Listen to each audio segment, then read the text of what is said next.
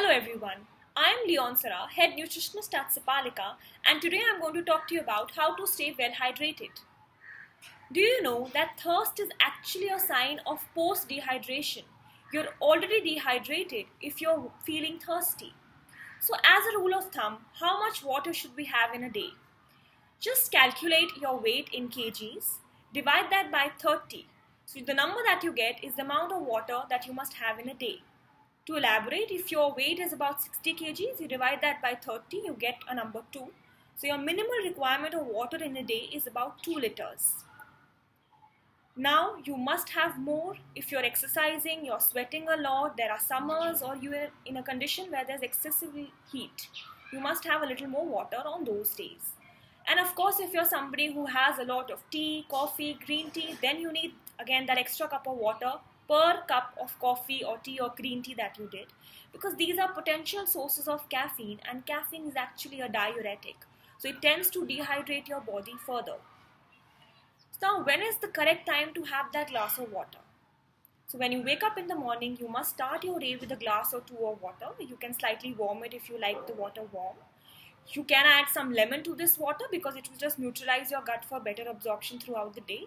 Or you can also add some amla or turmeric just to enhance the overall antioxidant property of this water. Around meals. Now you must never have water right before a meal, right after a meal, or even during a meal, because that tends to dilute your digestive juices. So ideally you must have a glass of water half an hour before a meal and 1 hour after a meal. Now, at night, so your body does need to be well hydrated at night for proper bodily repair and other functions. So you must have a glass of water before going off to bed, but again, not right before going off to bed. You must have that glass of water about 45 minutes to an hour before going off to bed. So if you do have water or a glass of 2 of water in the morning, you have it before your meal, about half an hour before your meal, 1 hour after your meal, at night before going off to bed about an hour before. Easily you will be able to do about 8 glasses of water. Now 2 hacks around water that I wanted to share with you. One is that if you're somebody who really craves for sugar or unwanted, there's always this unwanted feeling of hunger in between meals. It basically is happening because your blood sugar levels have come down. So a very good way to manage your blood sugar levels and keep them regulated is by adding cinnamon to this water.